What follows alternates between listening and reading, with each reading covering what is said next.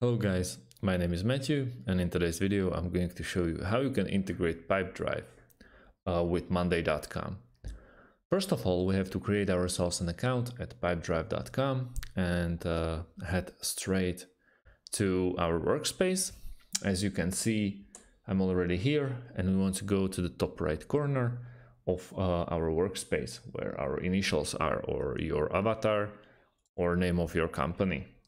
Now we want to go to tools and integrations. Once we click there, there is a couple of integrations for us and so on. So we want to go and check marketplace apps and go to the marketplace. Now we can try and find the one that we are looking for, which is Monday.com. As you can see, so far Monday.com is not yet present or as an integration option at Pipedrive, so we go to the Automate.io as our second option. I will leave the link in the description underneath this video for Automate.io, obviously. Now we want to go to the top corner of our screen and click on integrations. Once we are here, we want to go to the bottom left part of pop-up window and see all categories. Now we use the search engine and write down Pipedrive. As you can see, Pipedrive is already integrated, and we have to go to the counterpart, which will be Monday.com.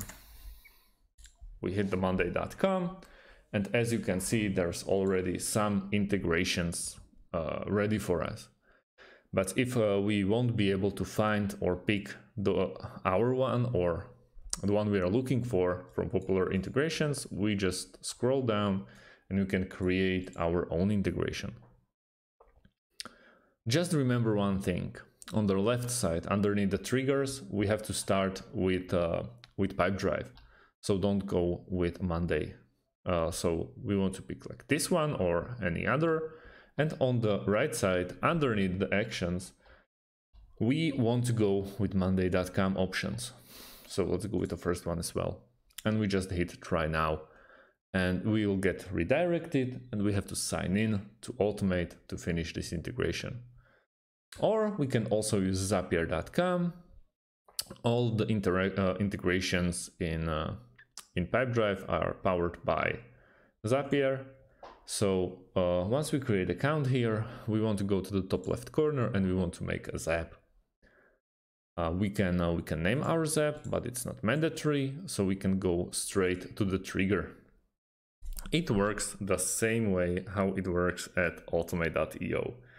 We want to start with Pipedrive as a trigger app.